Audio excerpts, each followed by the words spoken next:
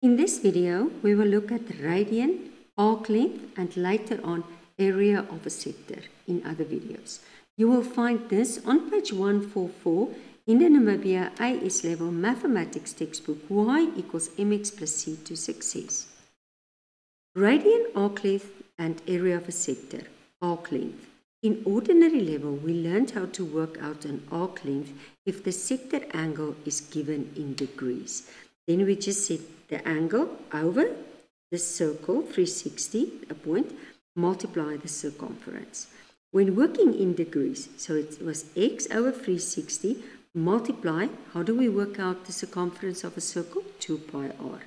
Let us now derive the formula for the arc length when the subtended angle theta is measured in radians. So arc length equals angle at the center, okay, angle of a complete revolution, multiply circumference. So it's the angle, okay, over 2 pi, because that's now instead of the 360, multiply 2 pi radius. So look what's happening. I want to show you in red. The 2 pi's cancel out. So basically, I can just say r, the radius, multiply the angle. Okay, where this angle is in radians, theta is in radians. So the length of an arc is S equals the radius multiply the angle in radians. Okay, let's look at the example. The diagram shows a sector AOB of radius 4 centimeter and angle AOB is pi over 5 radians. It's in radians. Find the length of the minor arch AB. Now the minor sounds like small, so that is small. And then find the length of the major. That is the major. Okay, so if I look at this, I'm first going to start by saying the length, and remember it's very easy now. You just take the radius and you multiply it with the angle which is in radians. Okay, and basically this will be this, or you can work it out if you want to work out the pi. And then the angle of, now don't forget, if this angle was, and I'm going to make it a bit bigger, that you see better.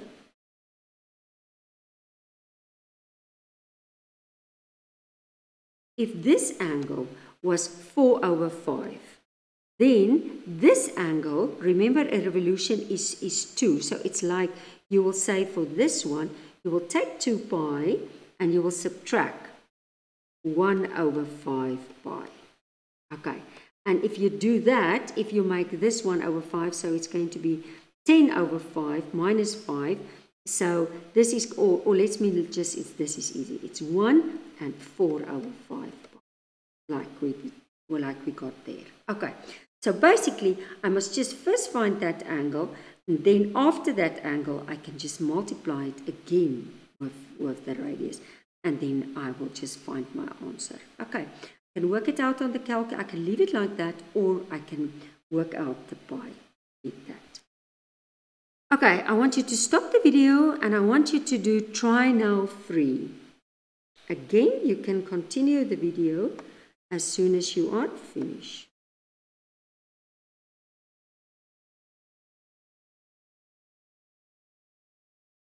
Okay, the diagram shows a sector AOB of radius 8 and angle centimeter, and angle AOB is 0.85 radians. Okay, find the length of the minor. Now the minor was the small one. Oh, sorry, it's that. So if I start with number A, I'm just going to say, and this is pi, so I think it's maybe good that I say length of minor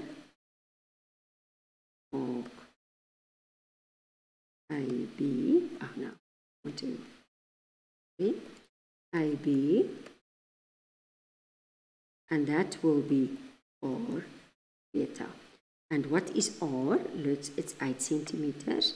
Multiply theta, it's 0.85. And if I press it on the calculator, I get 6.8 centimeters. Okay. And then the next one, the length of the major arc. Now, don't forget, this is in radians, so I must first subtract. So if I want to start with B, I must first say angle. I must first get the angle of the major sector. And that will be 2 pi minus 0.85. And that will be 5. Work out this pi. So, and first don't approximate it. Leave it unapproximated.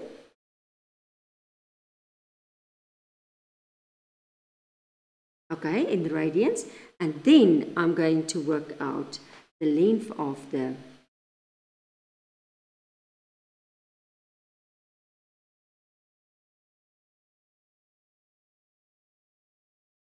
major arc AB, and that will then be, it's again going to be just that R times the theta. The R is still 8, and now it's just that 5.43318. I think if you approximate it just to 1 or 2, let's say to 2 or 3, then the answer will be exact. But for now, I think I'll just leave it on approximate. Let's just get rid of this. Okay. And then I just press it on my calculator and I will get 40, make it to 3 significant figures, 43.5 centimeter. And that will be that bar, major. Okay. Actually, very, very easy in radian.